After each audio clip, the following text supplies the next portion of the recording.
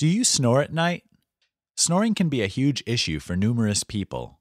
What you may not know is that it is directly related to your sleeping patterns.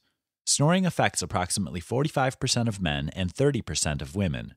Certain things such as drinking alcohol or taking medications can cause you to snore. Snoring is caused by vibrations. These vibrations cause particles in the air to form sound waves. When your stomach makes those rumbling noises, it is because your stomach is vibrating as air and food passes through. When a person is sleeping, airflow causes the tissues on the roof of your mouth or palate and throat to vibrate. This results in that familiar snoring sound. Snoring causes lots of problems for people. If you snore, this can affect your partner quite badly, causing them to lose sleep. Snoring could be a sign that you have a certain medical condition. Snoring is related to your breathing process. Your body naturally wants to breathe through your nose. While this is not a problem for most people, it is extremely difficult for others.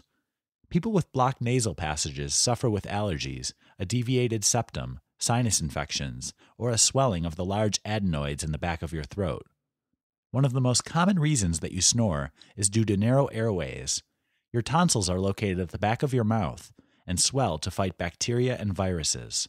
Sometimes after fighting an infection, your tonsils do not return to the normal size. They stay enlarged and cause your airway to become narrow. Your airway starts to vibrate, and this causes you to snore. Your mouth has several components. One of these is the soft palate. This is the flap of tissue that hangs down in the back of your mouth. If this piece of tissue is too long or flops all over the place, it can cause snoring. From this soft palate, your uvula hangs down, and if this is unusually long or thick, it can cause snoring issues. The base of your tongue is the portion of your tongue which is located at the very back of your mouth. Your tongue is a large muscle that helps direct your food while chewing and swallowing. Another function of the tongue is that it helps you form your words. Your tongue is attached to the inner part of your jawbone in the front and to your hyoid bone in the bottom. To work correctly, your tongue must be able to move freely. This is why it is not attached very tightly at the top of your tongue.